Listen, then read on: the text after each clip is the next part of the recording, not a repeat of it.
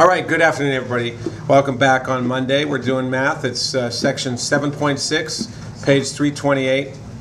The first example we're going to do is writing an equation for the line with slope 2 that contains the point 3,1. So all of this section is me dealing with finding equations of the line. There are three types of equations. I'll just say them now. We're going to go over them in more depth. Does anybody remember the most important type of equation? Yes? Standard form of an equation is one of the types, and it is important. What's the one we use the most, Jesse? Slope-intercept.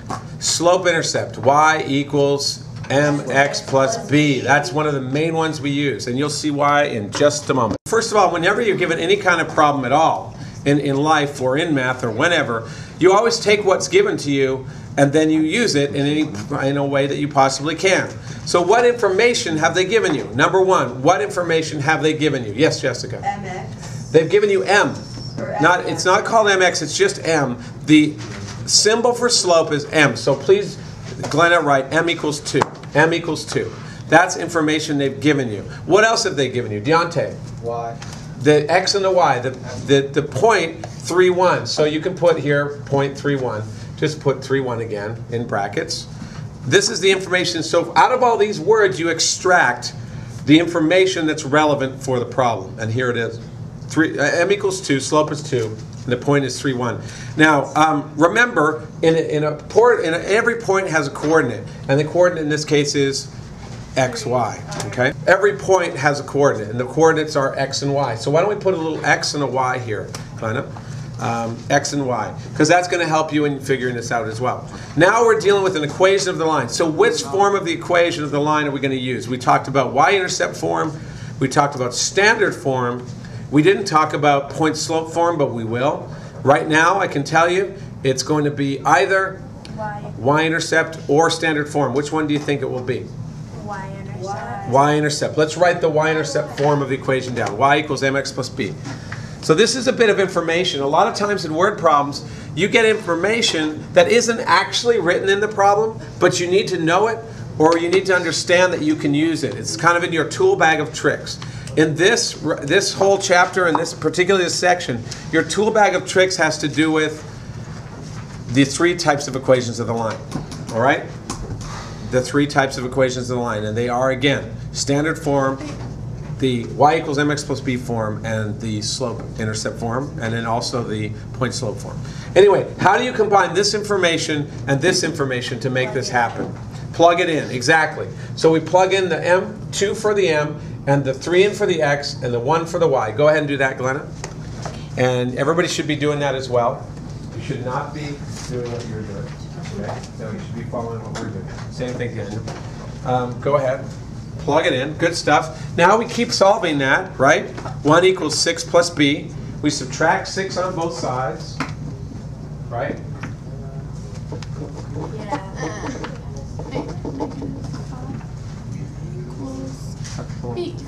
And you get b equal -5. Well, does everybody remember what b equals? What does this b stand for? Y. B does not stand for y. Not exactly. Y-intercept. The y-intercept. That's what I meant. That's what you meant, but you got to say what you mean, right? Yeah. But good job. You're on the way. You're on your way. That was clarified last time. I remember when our last math cast, you were asking, well, why is b? What is b? What is it? Random number? Random symbol? Why do we use b? You kind of do. I don't have an explanation for why we use the letter b, but it just is that. It's the y-intercept. So now we've got the slope. We've got a point. We've got the y-intercept. How do we graph this? Does it even ask us to graph this? Write an equation for the line. It doesn't ask us to graph it, so we don't have to. We need to write an equation for the line with slope 2 that contains that point. How do we write an equation for the line? Here's our answer. We can write it up here, Glenna. Let's switch. Here we go. Woohoo! All right. Back to this problem. We need to answer this question. The question is what? What is the question, Dina? What are they asking you? Not to graph it, but what? To write an equation. It says to write an equation. Well, again, we're back to the three types of equations. Standard form, y-intercept form, or point-slope form. Which one will we use? We're not going to use standard. We're actually going to use, again, we're going to use the slope-intercept form. That's why we say this form of the equation is the most well-used form of the equation that we use, okay? So y equals mx plus b. Put that up here, Glenna. You actually write it again. This shouldn't be confusing. We used it to find out What's the B, third type? and now we're going to use it. This is slope-intercept. Why is it called slope-intercept? Because why? Kiara. You have the slope and the line. You have the slope, and you have the y-intercept. Real simple. You have M and B. It's really straightforward. Y equals mx plus b. Now what do we do to finish this off? This is a very tricky point. What do we do now? What information do we use to finish this point? Now look very carefully at the information. Why did we bother to go ahead and get B? So that way we can plug it in. Exactly. We went ahead and got B. Okay, we're a little out of the picture here. Yeah, why did we go and get B if we're not going to use it? Obviously we're going to use it. So B equals -5. What else are we going to use? The 2, the M. So now go ahead and put y equals 2x minus 5. So all we're doing here, folks, is substituting. Go ahead, Glenna. Put y, again, y equals, I don't understand. y equals, we're substituting m, we're putting 2 in for m, so put 2x. Y is the Y. 2x, just a second, plus b, now put the -5 in, y equals 2x minus 5. Y equals 2x minus 5. Go ahead, put it in there. We're doing a 2-step substitution here, just so you know. Most of the time you'd actually do it all in one step. And there it is, right there. That's the equation of the line. Depends on what they ask for. Sometimes they'll say, write it in standard form, in which case you would subtract 2x on both sides.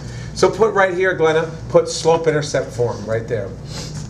Slope-intercept form, and put a box around it. So in this question, they did not ask you, they didn't specify what kind of equation. They just said, write an equation. So in that case, you just have to write anything that has an equal sign, and that is correct. You're fine. Put a that's it. That's your answer. Put that in a big box with this under it as well. Slope-intercept form. Put it in even a bigger box. Yeah, that's right. Even a bigger box. Why would it be? Yeah. Okay, you don't have to do that. Anyway, are we clear on this, guys? Are we all clear? Any questions on this at all? Any comments, suggestions? No, we're good. We're good. Yeah? Does it have anything to do with math? Yeah. Okay, I always have to What ask it. exactly is standard form? Okay, what is standard form? I'll tell you what it is. Standard form, put ax plus by equals c. Not that that's going to help you understand it. We, people ask, well, what's standard form? And then we put this up there, and Equals C? Equals c. Standard form here. The thing is, now we've put 2 more variables on you. Don't worry, they're nothing but numbers in disguise. A and B are as if it were 3 and 5, let's say, or 1 and 10. So basically, standard form is this form here where you've got x plus y equals something. You're solving for a number on standard form, and in slope-intercept you're solving for y. That's great. Yeah, that's a great way of thinking of it. Good job, Jesse. In this case, it equals a number. In this one, it equals y. That's one way to remember this. The other way to remember it is that this is always something mx plus b. You've always got your slope and your y-intercept on one side of the equation. That's why it's called slope-intercept form. In this one, standard form, you've got your x and your y on one side and a number on the other, and that's called standard form. These are the 2 ones that you use the most. I would say you definitely use that the most, but a lot of questions will ask you to leave it in standard form. So you got to be careful for that. In this case, this answer could be either one of these. It doesn't matter which form of the equation you leave it in because they didn't ask for it. All it said was write an equation for the line, and that's all they're asking for. Yeah. Could anyone take that standard form and put it into a slope-intercept form? That's our next step.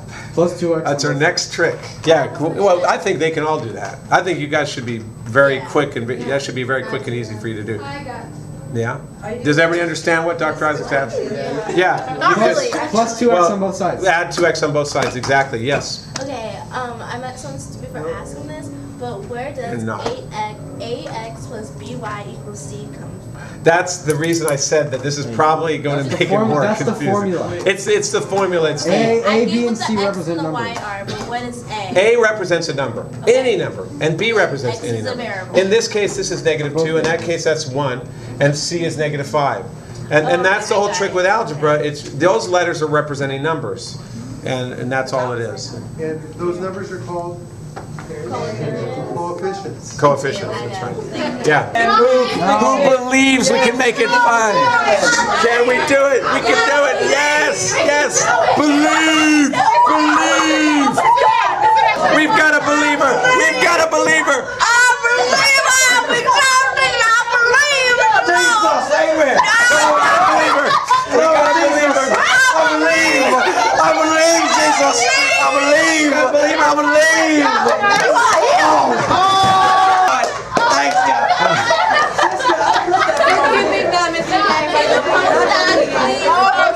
Cut. This has been a Banana Apple production. Do your homework, kids.